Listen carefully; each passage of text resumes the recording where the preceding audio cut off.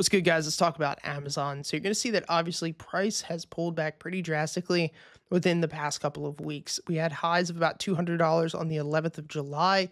Since then, we've pulled back about 10%. If we go through and we mark off our most recent lows, you're going to find that the most recent one that has not been taken out is down at about $176.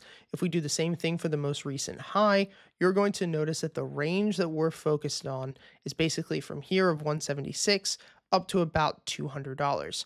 What we're going to look for now is to take our Fibonacci retracement tool, go from our swing low up to swing high, and you'll notice that our golden zone is sitting here at about 181 up to about $186 with our optimal trade entry down at 180 bucks.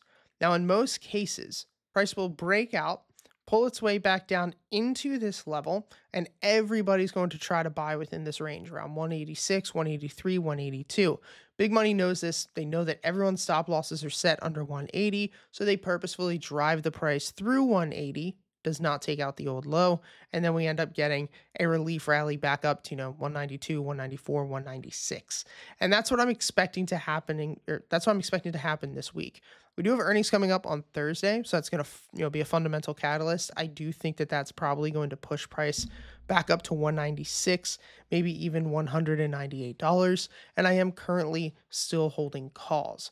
Now, if that doesn't happen and price actually comes down and breaks through this old low, then we're in for some shit. If that occurs, we'll most likely see this thing really, really fade because we've been holding this market bias basically ever since we broke above it in 2023. So if we cannot hold here, I'm going to be looking to get a massive short opportunity down to 140 or $130. But that I do not think is going to happen. And we will not know if that's going to happen, obviously, until after earnings. So if you are taking a play, please use proper risk management.